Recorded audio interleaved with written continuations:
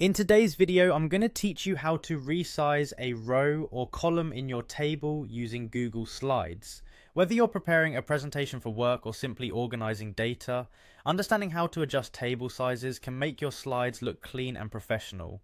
Let's dive in and get started. First, open your preferred web browser and navigate to Google Slides. If you're not signed into your Google account, you'll need to do so before proceeding. This is crucial because only through signing in can you access your presentations and make the necessary adjustments. Once you're logged in, you'll arrive at the Google Slides homepage where you'll see your recent presentations as well as options to start a new one. To create a new presentation, either click on Blank Presentation to start from scratch or pick from a variety of templates offered by Google. Templates can be a great starting point if you're looking for inspiration or need a more structured design for your slides. Once you have your presentation open, it's time to integrate your data. If you have existing data in an Excel spreadsheet, you can conveniently transfer it to your slide. Copy the relevant data from your Excel file. With your Google Slides presentation open, paste your data into the slide.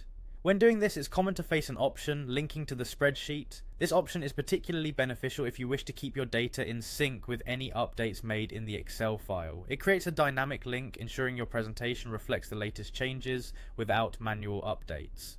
After pasting, click Paste on the prompt that appears. Once you've inserted your data, it's time to adjust the table's size according to your needs. Hover your cursor over the row or column boundary you want to resize. As you do this, your cursor will change to a double-headed arrow. This indicates you can now click and hold the mouse button, then drag the boundary to resize the row or column.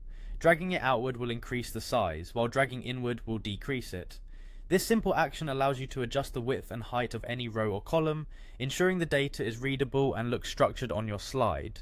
Taking time to adjust your rows and columns ensures that your data not only fits well but also looks professional, making your presentation much more effective. Remember, a visually appealing slide goes a long way in making a lasting impression on your audience. And that's it. With these steps, you can easily resize a row or column in your table on Google Slides. Practice this a few times to get comfortable and you'll soon be creating presentations that are both functional and visually appealing. Thank you for watching and happy presenting.